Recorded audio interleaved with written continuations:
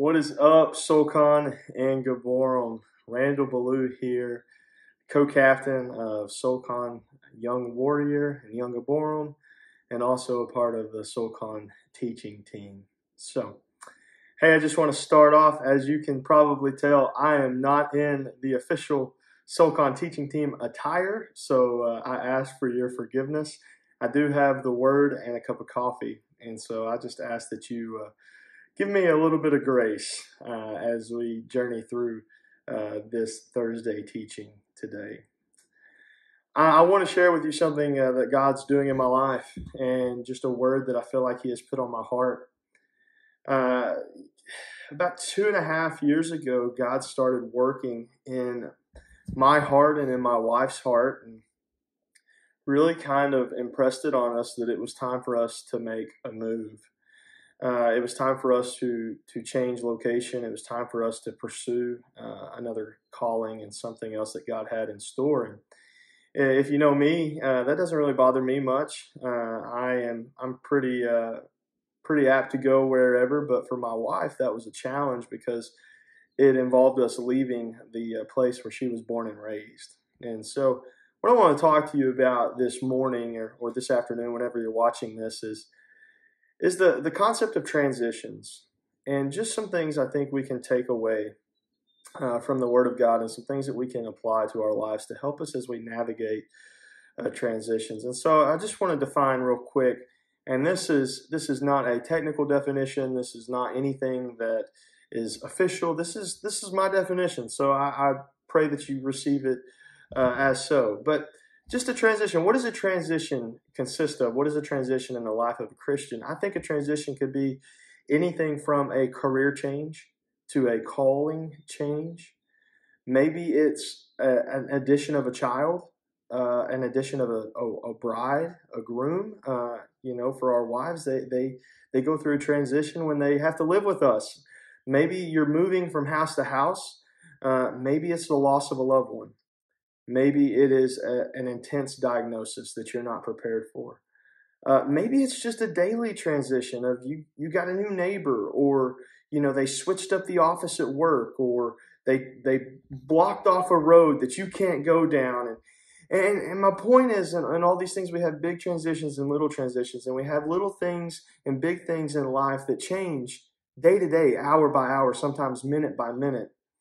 And I just want to encourage you and challenge you that as a Christ follower, when transitions occur, I really want to encourage you to try and see the blessing, even if those transitions may be challenging. And then I want to encourage you with your response. I'm reminded of the story of Abraham. I've shared this before, but this is my favorite passage and favorite response from an individual to God in all of Scripture. And it reads like this in Genesis chapter 12. God speaks to Abraham, and mind you, we're in the middle of a move. I'm reading out of my son's play book for Champions Bible that we got at basketball camp. My phone is posted up on a cereal box, so I'm in a transition as we speak. So bear with me here. Chapter 12, the Lord said to Abram, "Go from your country, your people, your father's household, to the land I will show you." God gives him a command. In the next 2 verses, He gives him a promise. But what I want to focus on is verse 4. We see his response. So Abram went, as the Lord had told him, and his family went with him. And so I read this and I think to myself, is it really that simple? Are transitions in life really that simple? And I think they are. I think we overcomplicate things. God calls us to go. God calls us to do something, or something changes. Our response should always be to do what God has told us to do. Here's what I want to challenge you with. Maybe there's a transition in your life. Maybe something has changed. That doesn't change what God has called you to do when that means live for Him. Now, different parts of that may change, different styles, different people, different things. But God is still calling you to lead and live a selfless life where you place others before yourself.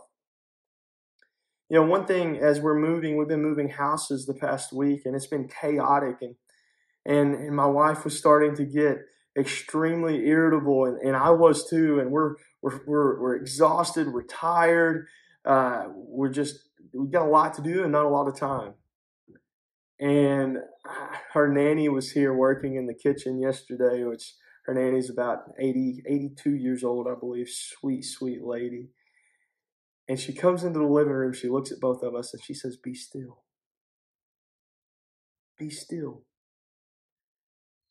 We take a deep breath and we look at each other. You know, this is okay. We're tired, we're frustrated, but we're trusting God because this is the right move. She didn't say, "Hey, just quit," or "Don't worry about this." She said, "Be still." And then she quoted Psalms and she said, "Be still and know that He is God." And even in the chaos of moving house to house, I think that verse could apply to a lot of areas in our life. When we experience a transition, I think the best thing for the believer to do is respond like Abraham. And when chaos happens, be still and trust. We're going to calm our spirits, but we're not going to stop moving our feet. I want you to understand that. You calm your spirit, you calm your desires, you calm your wants, but you never stop walking and moving towards God. You calm that anxiety, you calm that stress, and you're still, and you say, "Okay, God, you're calling us, we're going." You called us 2 years ago to a different church, to a different job, to a different position. Okay, God, we're going to be still. We're going to put our desires on pause, and we're going to put our desires on hold, and we're going to move towards you. Abraham was still before God. You see, having a 9-year-old and a 5-year-old, it's funny to me because when I want them to listen to me, I have to sit them down and get them still. As a Christ follower, if your heart is not still before the Lord, you're not going to be able to listen to Him tell you to go. And your response probably isn't going to be what it needs to be. And so just thinking about transitions in life, whatever it may be, a bad diagnosis, a loss of a loved one. Maybe it's a good transition. There's two things I want to encourage you. I want you to be still, but I want you to be still, and that doesn't mean you stop moving. Being still doesn't mean you stop pursuing God. Being still is not an excuse to do nothing. Being still means you're willing to calm your desires in your mind so you can get in tune and in line with the mind and desires of God. How beautiful would it be if we read this passage? And I'm just gonna do this, and I want you to hear this. The Lord said to Randall, "Go from your town, from your people, from the place that you've always known, and I'm going to do a great work with you." So Randall went as the Lord had told him. Can you place your name in that passage? Sometimes I can't. Sometimes I can. But transitions test our faithfulness. You want to have a test of your faith? Go through a transition. Be still and know that He is God, but never stop moving toward Him. I love you guys. I hope this is encouraging to you.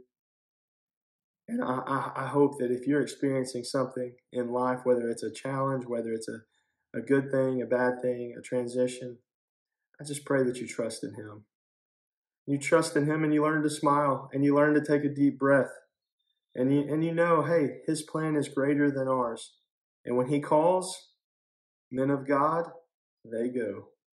They don't sit around and goof off. They don't, I don't know if I should do this. They calm their spirit.